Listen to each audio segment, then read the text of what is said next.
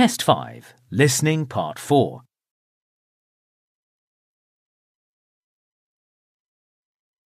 You will hear an interview with a professor called Martin Hart and a house builder called Anna Peterson, who are talking about houses made out of blocks of straw. For questions 24 to 30, choose the best answer, A, B or C. You now have 1 minute to look at Part 4.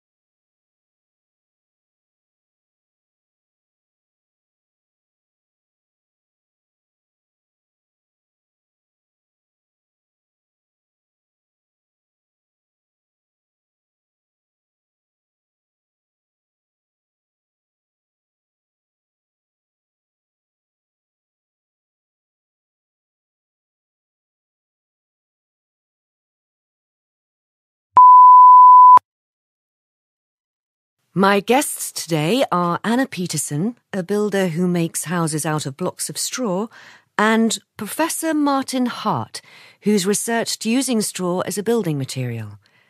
Professor Hart, could I ask you about your research first? Oh, please call me Martin. I'd been aware for some time that a few eco-friendly houses had been built using straw. Straw normally serves as animal bedding, but I discovered that not all of it is used for that purpose, and that there's potentially sufficient straw for 1 million new homes every year. So I set up an engineering research project with the aim of discovering whether this building material could be brought to the wider housing market. It's one thing building a single property, but bigger construction firms need millions of tons of material. I read you built a row of straw houses. But they don't look like they're made of straw, do they? No. The exterior walls are brick. The building method was to put up a wooden frame, then fill it in with blocks of straw. We could have added an outer layer of wood or plaster.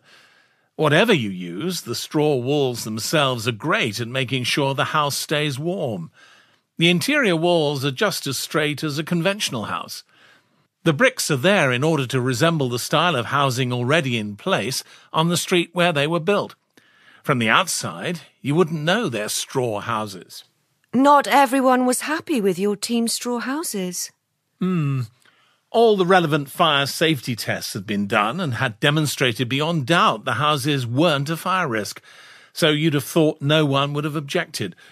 We were open about the fact that the walls contain carbon dioxide, but people assumed that was a risk, whereas in fact, it's an advantage. You see, the carbon produced during the growing process is locked away in the straw, so that's actually good for the environment. Anyway, we tested the building's ability to support the weight of the floors and knew they were strong enough. So there were no concerns raised about that. Thank you, Martin. Now, Anna, you've used straw as a building material for some time. Why's that? I turned to straw about 8 years ago. My customers were all very happy with the wooden and stone houses I'd built for them, and I had no plans to change. Then one day I read about a woman in the USA who built her own house out of straw really cheaply. I thought the idea of straw houses could potentially go down really well with house buyers. And I've been proved right. At any one time, I can have multiple projects on the go. And you do the building work yourself? Well, the first few I built, I was involved in everything from start to finish. Now I'm building 15 to 20 at a time. I have a wider role. But I'm actually a qualified carpenter, and on almost every house I build now, I work alongside the roofers. It makes me feel I've made a personal contribution to every house. And quite frankly, I'd rather do that than discuss how the project's going with the site supervisors. Right. What's the main consideration for you when you're building houses? Well, if you'd asked me a decade ago, I'd have said to build people a home with eye-catching features that were different to anything else. But my current focus is on making sure I employ only architects who produce plans that are completely straightforward. For me personally, the fact that my houses use renewable materials is just a bonus, to be honest. So what's next for you, Anna? My intention is to pass on the skills I've learned to other house builders so that they adopt this style of house building. The award I've won for my work has certainly created a lot of publicity for me nationwide. I'm confident people will be interested to learn, and then who knows, maybe one of them will find a way to make straw houses even cheaper. Anna and Martin, huge thanks for joining me today.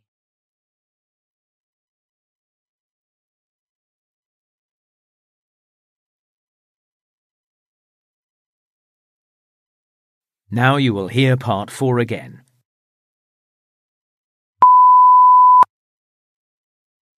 My guests today are Anna Peterson, a builder who makes houses out of blocks of straw, and Professor Martin Hart, who's researched using straw as a building material.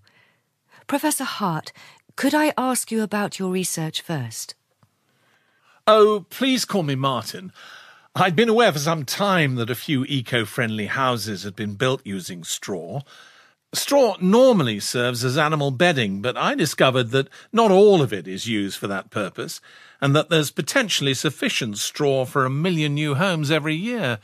So I set up an engineering research project with the aim of discovering whether this building material could be brought to the wider housing market. It's one thing building a single property, but bigger construction firms need millions of tons of material. I read you built a row of straw houses, but they don't look like they're made of straw, do they? No, the exterior walls are brick. The building method was to put up a wooden frame, then fill it in with blocks of straw. We could have added an outer layer of wood or plaster. Whatever you use, the straw walls themselves are great at making sure the house stays warm. The interior walls are just as straight as a conventional house. The bricks are there in order to resemble the style of housing already in place on the street where they were built. From the outside, you wouldn't know they're straw houses. Not everyone was happy with your team's straw houses. All the relevant fire safety tests had been done and had demonstrated beyond doubt the houses weren't a fire risk, so you'd have thought no one would have objected. We were open about the fact that the walls contain carbon dioxide, but people assumed that was a risk, whereas in fact, it's an advantage. You see, the carbon produced during the growing process is locked away in the straw, so that's actually good for the environment. Anyway, we tested the building's ability to support the weight of the floors and knew they were strong enough. So there were no concerns raised about that. Thank you, Martin. Now, Anna, you've used straw as a building material for some time. Why is that? I turned to straw about 8 years ago. My customers were all very happy with the wooden and stone houses I'd built for them, and I had no plans to change. Then one day I read about a woman in the USA who built her own house out of straw really cheaply. I thought the idea of straw houses could potentially go down really well with house buyers. And I've been proved right. At any one time I can have multiple projects on the go. And you do the building work yourself? Well, the first few I built, I was involved in everything from start to finish. Now I'm building 15 to 20 at a time. I have a wider role. But I'm actually a qualified carpenter, and on almost every house I build now, I work alongside the roofers. It makes me feel I've made a personal contribution to every house. And quite frankly, I'd rather do that than discuss how the project's going with the site supervisors. Right. What's the main consideration for you when you're building houses? Well, if you'd asked me a decade ago, I'd have said to build people a home with eye-catching features that were different to anything else. But my current focus is on making sure I employ only architects who produce plans that are completely straightforward. For me personally, the fact that my houses use renewable materials is just a bonus, to be honest. So what's next for you, Anna? My intention is to pass on the skills I've learned to other house builders so that they adopt this style of house building. The award I've won for my work has certainly created a lot of publicity for me nationwide. I'm confident people will be interested to learn, and then who knows, maybe one of them will find a way to make straw houses even cheaper. Anna and Martin, Huge thanks for joining me today.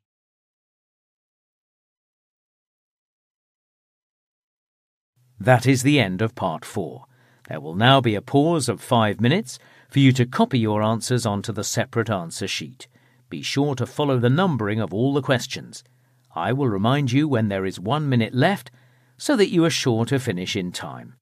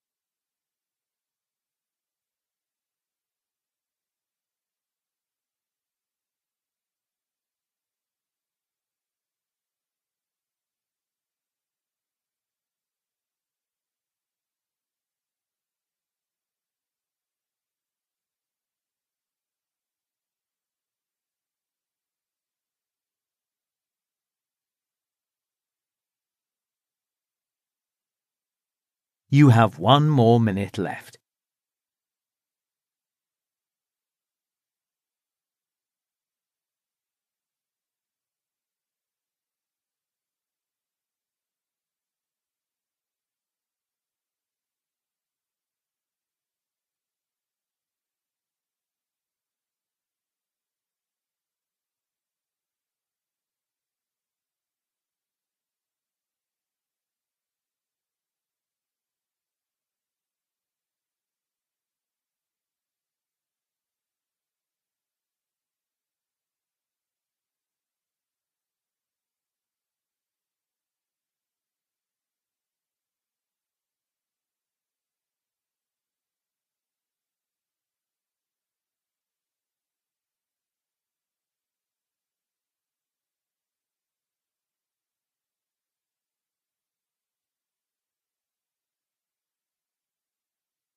That is the end of the test.